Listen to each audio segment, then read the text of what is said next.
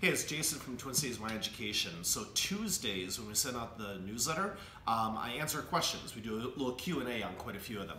And this week we got a question that actually fits in with a bunch of wines I'm popping for a class tonight. So I figured we'll do a video instead. So here we go. From William in Minneapolis. Hey Jason, I love Pinot Noir. I drink a ton from the Russian River Valley and Santa Rita Hills. Good job, William. I'm really getting into Willamette Valley. Good choice, well done. Next up for me is Burgundy, and I'm totally perplexed and don't know where to start. Help. Awesome.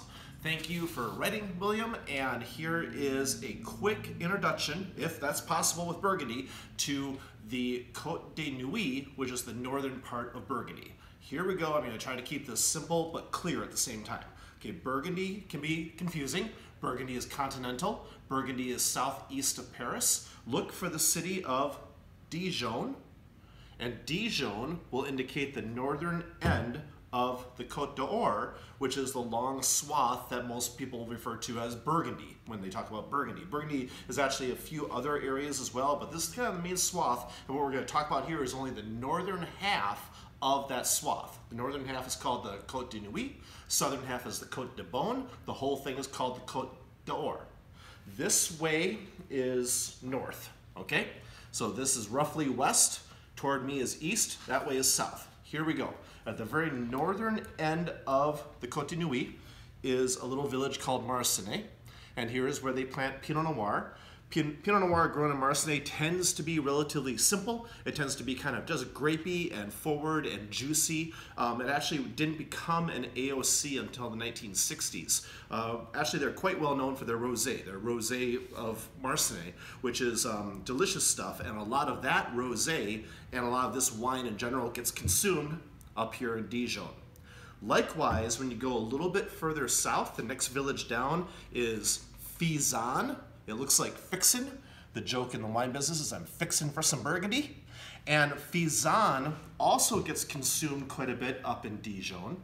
Fizan is where the wines get a little bit more masculine, a little bit more kind of animalistic, a little bit more of that barnyard thing coming up. All of a sudden you get richness and concentration and some tannin involved. So very different from here. Neighboring village, that's grapey and fresh and fun. Here we get into these kind of gutsier styles of wine. And then we go further south still, and we hit Gevrey-Chambertin. Gevrey-Chambertin is an incredibly well-known village for wine. Gevrey-Chambertin is huge. It's the largest AOC village within all of Burgundy, and as a result, you see a lot of it out there. A lot of it can be quite good, and here we get into a richer style still with a little bit more refinement than Fizan. Fizan can be a little bit kind of rough and ready. Here we get a little bit more detail, a little bit more finesse. Gevrey-Chambertin, very good stuff. A little hint, when you see Vieillevin right there, Vieillevin means old vines. Okay, so moving further south still, we move into Moray-Saint-Denis. Now, Moray-Saint-Denis is a smaller appellation than Gevrey-Chambertin to the north. Moray-Saint-Denis is full of incredibly good growers and really, really, really high quality fruit. So if there's one region within all of Burgundy, actually, that I would just roll the dice and buy a bottle from a producer I don't quite know, it'd probably be Moray-Saint-Denis. Moray-Saint-Denis, in terms of village level wine, tends to be really, really good, especially from a great vintage like 2015. Now, that's a young wine. This wine is 2019 right now, so we're 4 years from the vintage. Tonight at the wine class, I'm going to decant this thing for about an hour and a half or 2 hours before I serve it. That's going to be about the right amount of time. I don't have a bottle of Chambolle-Musigny or Vougeot or Vosne Romanée, so these little stand-ins are going to be taking their place. But take note of the shape of the bottle. This is a Burgundy-shaped bottle with this nice slope right here. These are not Burgundy-shaped bottles. This is almost more like some you'd find in the Jura or something like that.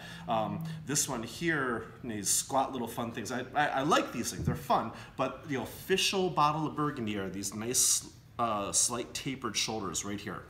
All right, moving down to Chambolle-Musigny and Vougeot and Vosne Romanée. These wines here, combined with Moray-Saint-Denis, is where you get a lot more elegance, okay? So up here, we had a lot more tannin, a lot more concentration, a lot more guts. As soon as you move into Moray-Saint-Denis, Chambolle, Vougeot, and Vin Romani, all of a sudden you have a lot more detail and beauty and elegance and things like that going on. So Pinot Noirs from here tend to be very, very different than Pinot Noirs from here, which are very different than Pinot Noirs from here. Welcome to Burgundy. Within all of these villages, you have Premier Cru and Grand Cru vineyards.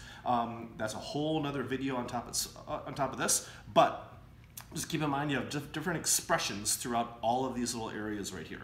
Chambord-Musigny is an area that I like a lot.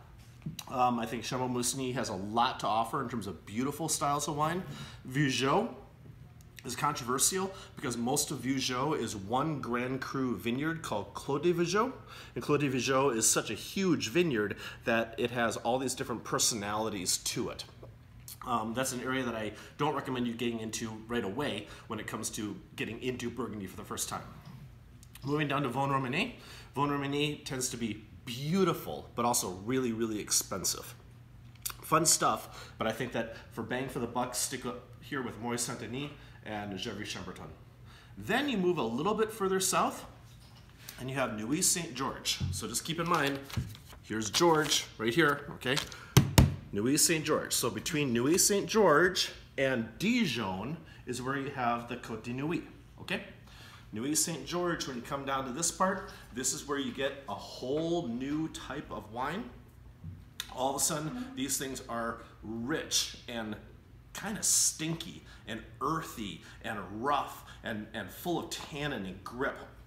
Nuits Saint-Georges can be an angry wine when it's super young. So for tonight's class, we're doing a 2010 because that's probably entering a really nice phase right now, especially being a Premier Cru. It's a Premier Cru single vineyard from 2010, and it's probably going to be showing really well tonight. We'll find out later on. It's going to be great.